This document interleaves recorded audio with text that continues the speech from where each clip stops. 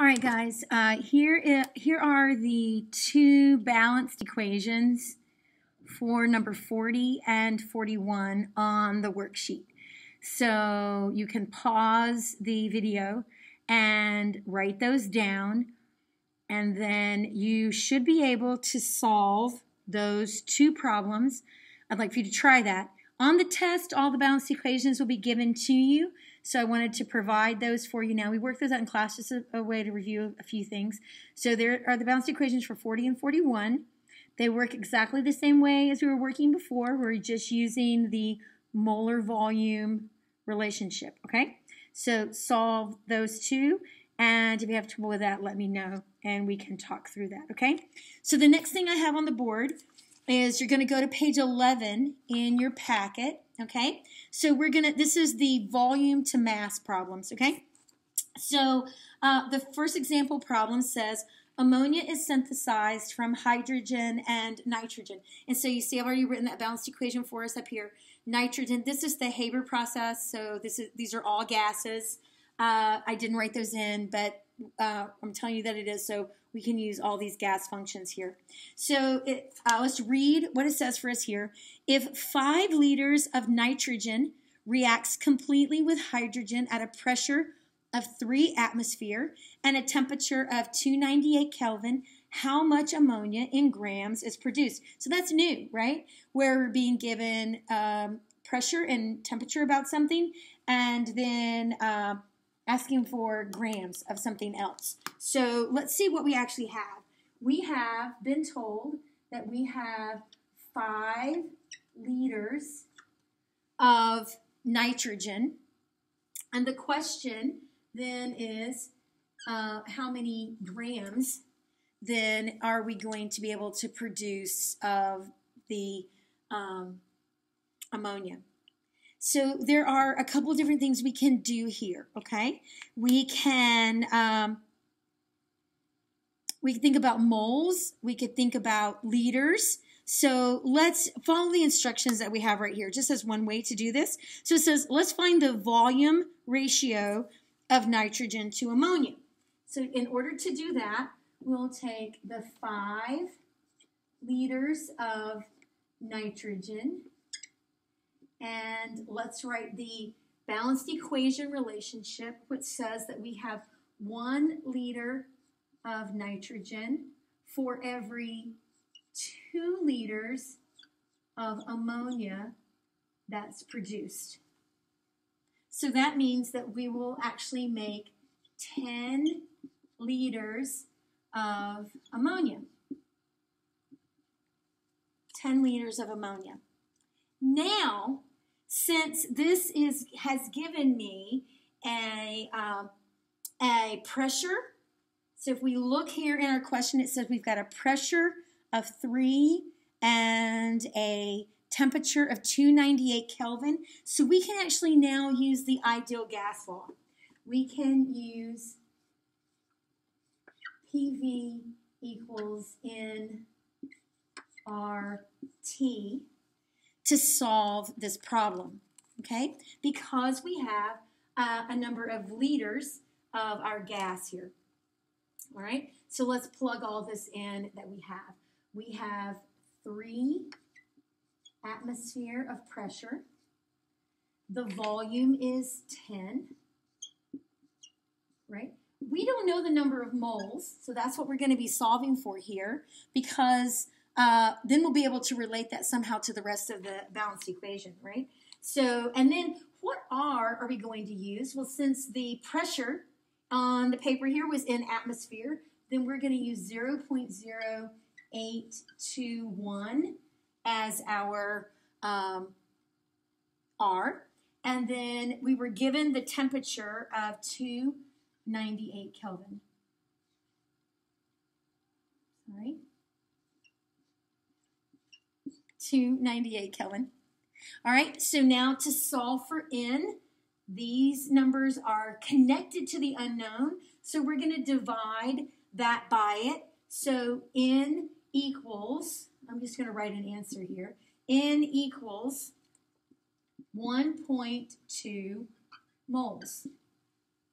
And I see that I have not left myself hardly enough room to work, so I'm going to go up to here to the side. So now that 1.2, and that is moles of NH3, right?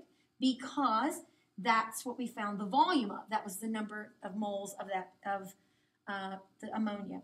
So now since it asked us for grams, I'm going to go right here, 1.2 moles of NH3. Let's make sure you can still see that. And then we're going to convert that to a molar mass, right? So 1 mole has a mass of 17 grams. All right, so 1.2 times 17. And so our answer, our final answer there is going to be 20.4 grams of NH3. Oh, I wrote it backwards, sorry. Of NH3. Does that make sense? So we're looking for, so first we did our molar volume conversion to get to moles of to liters of NH3, and then we put the liters of NH3 into the ideal gas law so we could solve for moles, and then we just did what we always know to do, which is to take the moles and use the molar mass to find the mass that we have of the ammonia. Let's look at the next question. I'm going to put the camera down just a little bit so we have a little more space here to work. So this is question number 42. It says ammonium nitrate is a common ingredient in fertilizers. Calculate the mass of ammonium nitrate that must be used to obtain 0.1 liters of dinitrogen oxide gas at STP. All right, so let's take a look at what we have. This is asking us for the mass of this solid. So there's no way that we can put that information into the gas law. We are going to have to put the information about the gas, this gas, into the gas law and then be able to find moles and then use that, okay? So here is our the dinitrogen oxide. So 1 liter. So we have the liters. So because we have liters of this, we are going to be able to find moles of that. Now, this is happening at what? Sorry, that's going to be backwards for you, isn't it? This is at STP, right? So,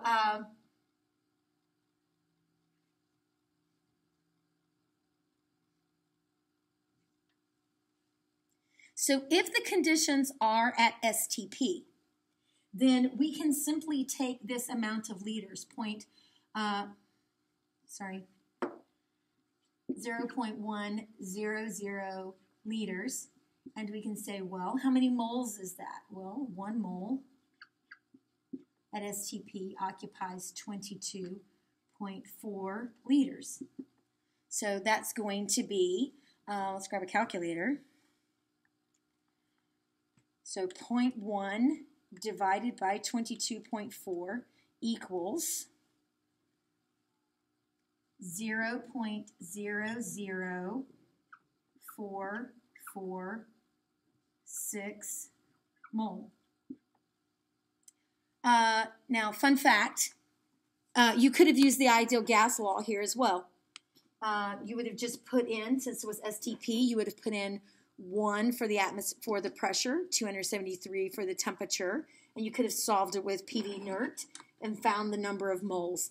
But now that we have the number of moles of N2O, now we can just do straight stoichiometry, right? So we're going to go over here. So we'll do 446? 6 moles of N2O. And then we're going to say, well, what is the balanced equation relationship between these amounts? And it happens to be 1 to 1. So it's 1 mole to 1 mole. So this is N2O. And this is ammonium. This is the NH4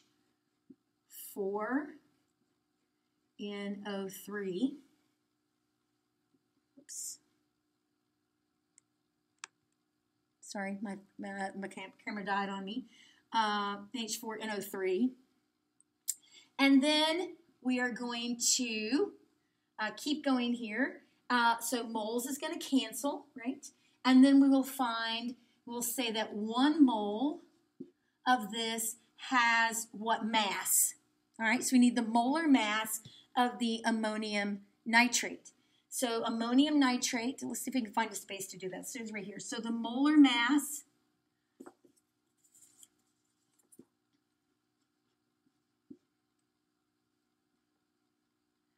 does that look right? Yeah, molar mass.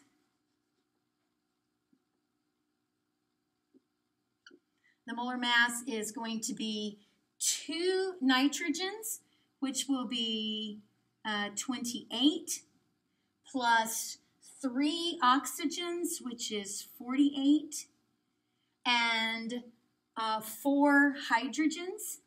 Is that correct? So what do we have there for our total molar mass? That is 80 grams. Right? So put 80 grams for our molar mass there. Now, and that's mass of the NH4 in O3. Sorry, I'm running out of room.